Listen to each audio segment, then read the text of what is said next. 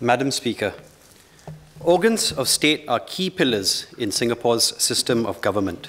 Each has an indispensable mission. When allegations are made against organs of state that they cower to personalities, that they are subservient to personalities, then I begin to take those allegations very seriously. Why? I've spent my adult life in organs of state. I happen to have served in 4. A judicial officer in the Supreme Court, then posted to the Attorney General's chambers, and thereafter appointments in the state courts and the Supreme Court, and now Parliament. In each office, I have never made the mission of the organ of state subservient to any personality. Never. In every organ of state I've worked in, we work toward a higher mission, the good of a working, functional Singapore for generations of Singaporeans to come.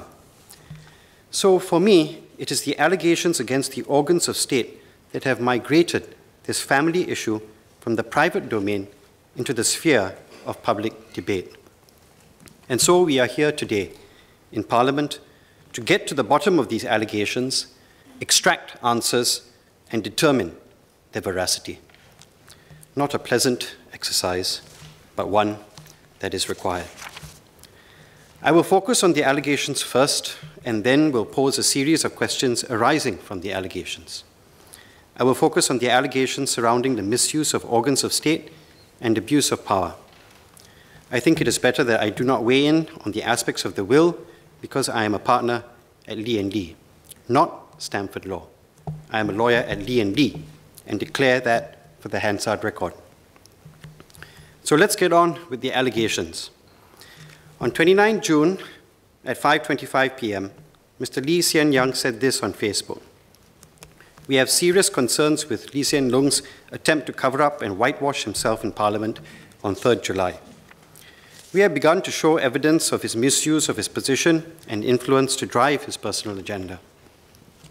This parliamentary session is a forum that again places Hsien Loong before his subordinates. They lack both sufficient background and evidence of the numerous instances of abuse and conflicts of interest, many yet to be raised. Historically, few PAP MPs have dared to dissent when the party whip was lifted. There will be no opportunity or adequate time for evidence to be properly drawn together, placed before Parliament and considered. Indeed, it could also be an opportunity to continue to mislead or insinuate under this privilege, unquote. The allegation infers that there are issues that need to be addressed that may not have, as of yet, surfaced. I do not want to prejudge the situation. It is my hope that whatever can be addressed at this session be addressed. That is, all that has been brought up since 14 June and whatever else Mr. Lee Hsien Loong and Dr. Lee Wei Ling could launch. Deal with the whole lot now, instead of having to reconvene if future and different allegations are made. With that, I would like to ask some questions pertaining to the crux of the allegations. The first set of questions are relating to the government as a whole.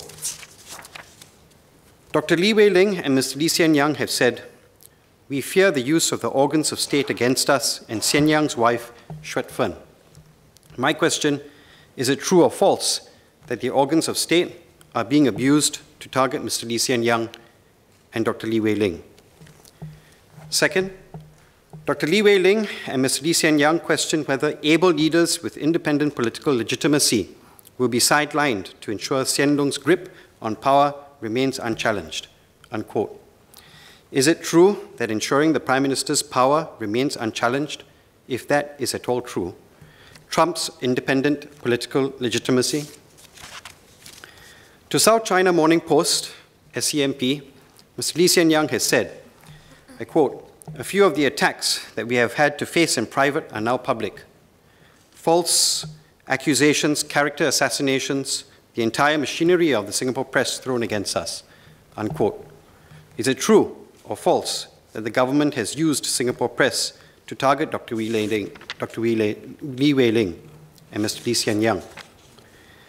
Fourth, they continue to say, I quote, they see many upright leaders of quality and integrity throughout the public service who are constrained by Hsien Loong's misuse of power at the very top, unquote.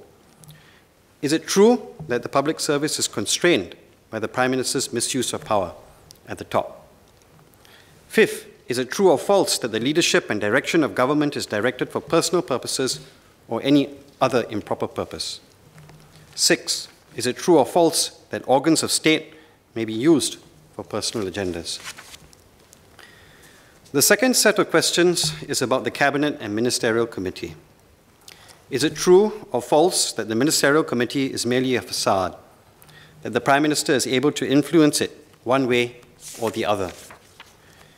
8, is it true or false that the Ministerial Committee never told Mr. Lee Hsien Loong and Dr. Lee Wei Ling about options they were exploring? 9, on 15 June 2017 at 9:25 p.m., Mr. Lee Hsien Loong wrote, Hsien Loong's public statement to Parliament contradicts the stat dec, or statutory declaration, he made to his secret committee. It is wrong to lie to Parliament, and it is wrong to lie under oath. My question, is it true or false that the Prime Minister lied to Parliament? 10. On 14 June 2017, Mr. Lee Hsien Loong said, Hsien Loong has asserted to the committee that Lee Kuan Yew would, I quote, accept any decision by the government to preserve 38 Oxley Road, unquote. Carries on by saying, in doing this, Hsien Loong has deliberately misrepresented Lee Kuan Yew's clear intentions for his own political benefit. He has also gone back on his own declarations that he would recuse himself from all government decisions involving 38 Oxley, unquote. Is it true or false that the Prime Minister has misguided a ministerial committee to fulfill his own personal purposes? These series of questions are questions that are drawn from the multiple allegations thrown at the organs of state, the Prime Minister, and his office. In short, the insinuations of Mr. Lee's and Dr. Lee's allegations are that there has been an abuse of power and that the organs of state carry out agendas beyond the scope of their mission. Hence, the need for this thorough debate. It is my view that no mission of an organ of state in Singapore should lay subservient to a personality. More so, this House. Its mission to serve the electorate must never be compromised or seen to be compromised. It must be so, for this system of governance must last for generations to come and must be held in high regard by Singaporeans through that course. That's why these allegations must be aired, debated, answered to. Such rigor brings accountability. Such accountability brings trust. Such trust ensures productive leadership, and such productive leadership brings about a working, functional Singapore. Today is an example of the rubric of accountability.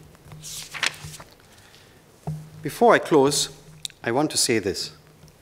I've worked with the Prime Minister for a number of years now, and I have never had cause to doubt his integrity and loyalty to the country. It has been, and I trust will always be, Singapore first for him. It is Majulah Singapura for him. However, I also have a sacred duty to the constituents I represent and serve. Therefore, it is incumbent on me and my duty as an elected parliamentarian and GPC chair for Home Affairs and Law to ask the tough questions. So the debate has to be robust. But the debate's robustness is not only to advantage all Singaporeans to get to the bottom of the facts, but it is also to show jurisdictions and the press worldwide that we allow facts to speak for themselves in this House. Much has been said by the foreign press about this kerfuffle. New York Times, SCMP, CNN have gleefully covered this. It is my hope that the responses will put an end to the doubts. Then we can steer Singapore back to important affairs of the state. What is of foremost importance for me is the continued good reputation of our system of government and that Singaporeans continue to have confidence in that system, a system built by Mr. Lee Kuan Yew and our founding fathers, a system we have a deep duty to advance and to protect.